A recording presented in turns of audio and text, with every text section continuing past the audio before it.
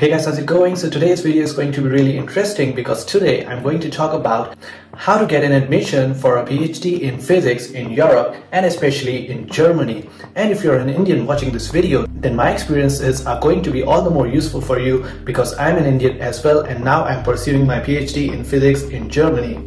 So first of all, I like to give you a brief background about me. So I did my bachelor's and master's in physics from the University of Delhi back in India, and then I was looking for a PhD in India as well as in Europe. Now the reason I wasn't looking for a PhD in America is because you might know that in America you need to get admitted to a graduate school and essentially you do a master's once again. And since I had already done my master's, I didn't want to do the same again in America, and therefore the PhDs in America can also be very long, taking somewhere between 5 to 7 years. And I didn't want to waste so much of my time doing masters once again. Now the next best thing was Europe and UK, but unfortunately I had to cross out UK from the list as well because they have moved out of the European Union and now they have very strange laws regarding the hiring of individuals from countries like India. So the problem was that they have decided not to pay individuals coming from India. For example, if you are a European and you want to get a PhD in Britain, that is okay, you will be paid your salary. However, if you're an Indian, then you will have to arrange your salary somehow by applying for some scholarships, fellowships, etc., which was not very easy for me. And that is why I then focused all my attention towards Europe. Now there are basically two ways in which you can apply for a PhD program in Europe.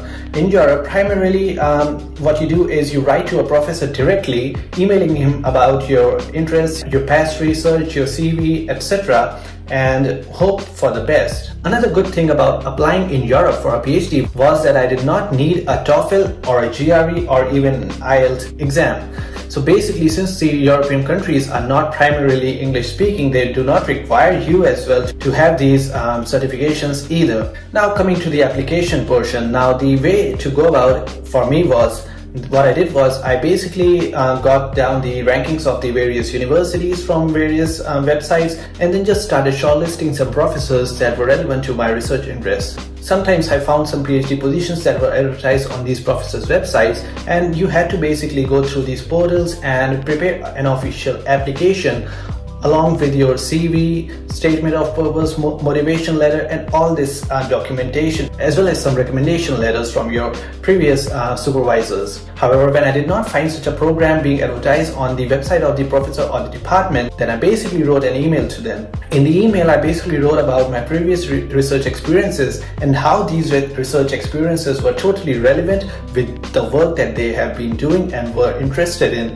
It also helps if you read a research paper or two of your potential supervisor, but you can usually get a good idea about the research from their website, so it's not really needed, but you might do it for maybe the interviews. Now personally, in my email, what I did was the email looked something like a motivation letter, and then I just attached my CV and some other work related to my past research, and that was basically it. Now what I found was that when I wrote an email directly to the professor, it wasn't 100% guaranteed that they will reply back, but in case they did, it was only when their research interests matched very much with my past research experience. And if they are interested, then they basically reply back and ask you to schedule an interview date, and the interviews are not very hard. Especially I found this to be the case for German universities. So whenever these professors interview you, they are not really asking you a lot of technical questions. This is based on my experiences as well as my friends' experiences. So they don't ask you a lot of technical questions. Rather, what they want is they want to see how motivated you are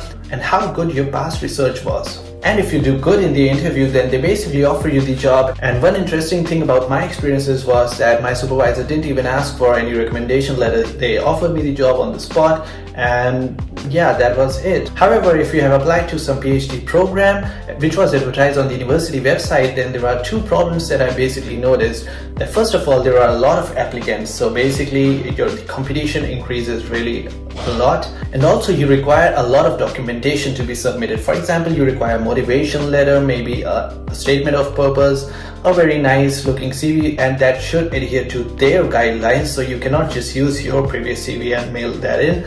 Also, you may require recommendation letters and so on. So I found that writing to the professors directly was much better and a very common way to get a PhD in European universities, especially Germany. In addition, if you're Indian, then you can apply to German universities through the DAD scholarship. So that might be very useful for you. So I'll recommend that you check that out as well. Now, finally, I would also like to mention some key differences between PhDs in America, India, and Europe. So if you get a PhD in India, then basically it goes on for something like 5 to 7 years, and within the first year or two you do some coursework, which is basically you attend some courses, you pass the exams and so on, and then you do the research. And the situation is very similar in America, where you do a master's in the first 2 years. However, in Europe you directly start your research. So when I came to Germany, I started my research straight away without attending any courses. However, it's not like you don't need to study at all, because you do need to attend at least one course during your PhD, which is not directly related to your subject. And then you just need to give a Viva exam for this course with the lecturer teaching the course as well as your supervisor. Since you are not required to study a lot of courses during your PhD,